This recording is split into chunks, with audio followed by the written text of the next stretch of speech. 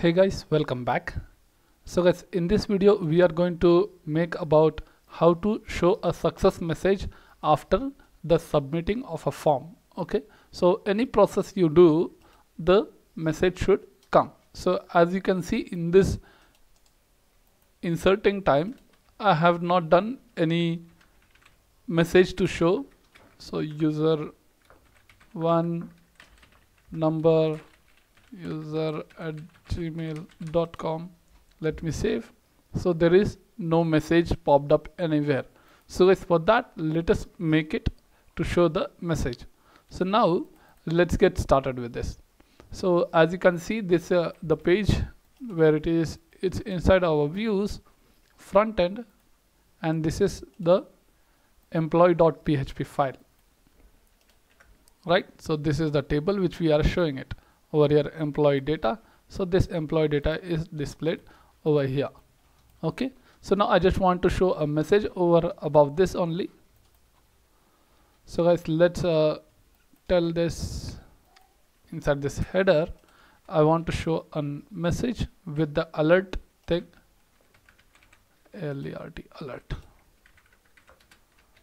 alert hyphen SSCCESS success, and inside this message will be shown. So for demo we'll just check here hello, and let me roll this. So you can see this guys, hello, it's coming, right? So now we will start the coding. So as you submit this form, you will be having a code to save that inside your controller. So let's go to our controller, employee controller, where at the top we are having to store, right? So in the store function, when we are calling that time the page is getting to redirected to employee while saving it. So before redirecting, we are going to set the session. So to use this session to show the message, you have to go to your documentation, and in libraries there are one session option. So I'll just show you where it is. Okay, so let's see session library. So let's click on this. We can find the things about it. So guys, what we have to do, let me just control F and set flash we will search. So set flash data. Okay, so this is the one thing, so which we will copy now. Copy, control C or right click and copy it, and then paste it over here.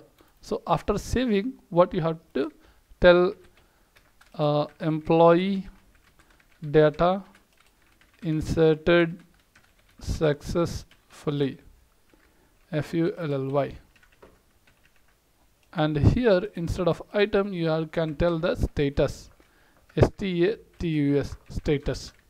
That's it. And now guys, we will take this with this message of status, we are going to use this. So when you're using flash data, that time you have to include this file into your autoload.php. So go to your autoload.php. In your libraries you have to import the session. So let's give comma and import that session over here. So how can you import that session? As in the beginning it might be said in the documentation only. So we have to use this session. See, they are using this into the controller, but instead of using in controller we will use it in session, in autoload. So directly they will be called. So let's copy this and get back, and let's paste it over here, session. That's it.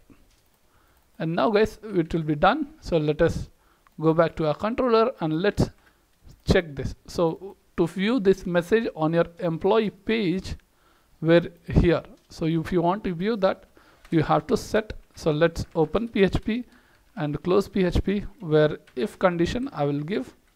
Inside this if condition we will check. So how to check that? So let us tell and if semicolon. Inside this if condition we have to check. So how can you check that? You can check in this documentation only, where you can tell flash data directly. Let's click below. Okay, so flash data, it's shown here where it is. This is to set the flash, and to view the output, here it is. Okay, so let's copy this same thing and check.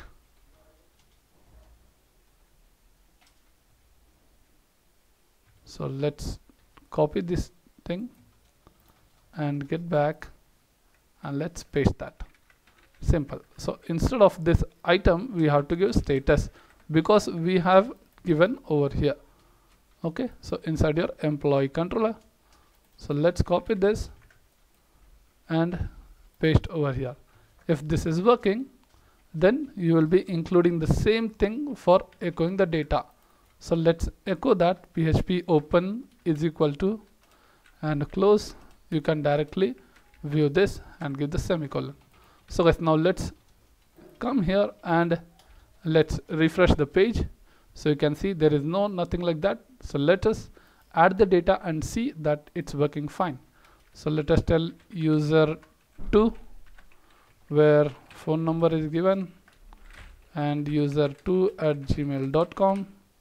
Let's save this. So let's click on save. Employee data inserted successfully. So guys, finally we have done with that, how to show the status of it. Okay, so same way for which we have done edit, that thing we can show over here. So once you click on this update, what the data should get, the message should come as updated. So let's update that also where it is. So let me just copy the same thing and paste for it. So after edit, you are going to update.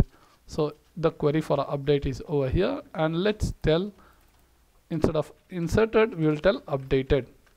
Let's refresh and see back. So let's click on edit option, and then let me click on the update. So let us give with S, and here guys, employee data updated, it is telling successfully.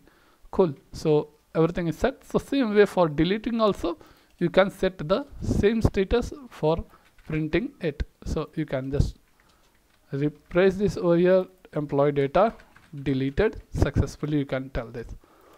So the same message to print this, fetching this data, is the same output. That's it, nothing else. So guys, we have completed that, how to show the message in this form, and now we'll see you next video about the registration and login system in Codeigniter. So guys, thank you for watching this video. Please subscribe, like and share.